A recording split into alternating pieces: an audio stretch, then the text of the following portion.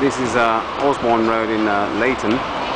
Again, going back to the same commercial parking sales by Waltham Forest Council. You can see that they've stopped the double yellow line over here, and what they've done is they've created a box whereby they can take money from you, and you can see the yellow line is still there, not even done properly or correctly. Here we go, the yellow line still going down, and what they've done is created a row of parking which goes as far as here.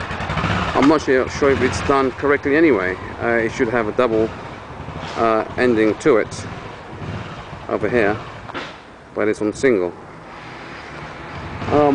There is a sign for parking,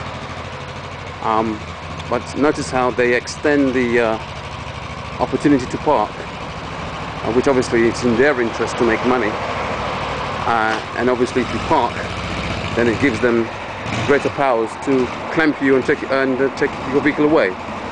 This is where originally the yellow line would have stopped and gone to the junction over here, but in fact the new opportunity to park goes all the way down here, all the way down there. So now they've got richer pickings basically.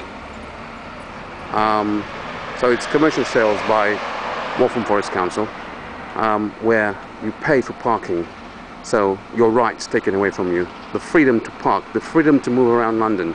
It's ridiculous, and Mr. Gordon Brown and his government are offering us £2,000 to buy a vehicle, to get it taxed, to get it insured, to have the police following you to see whether you're insured, to have the bailiffs chasing you if you haven't paid your court costs, to have councils chasing you for parking charges. It's ridiculous. I would not accept that offer in the million years to come, because what they're doing is they are using us to support the economy, and I certainly will not do it. No way whatsoever. I will use my banger as long as it takes me and it's roadworthy. So thank you very much, and you can keep your £2,000.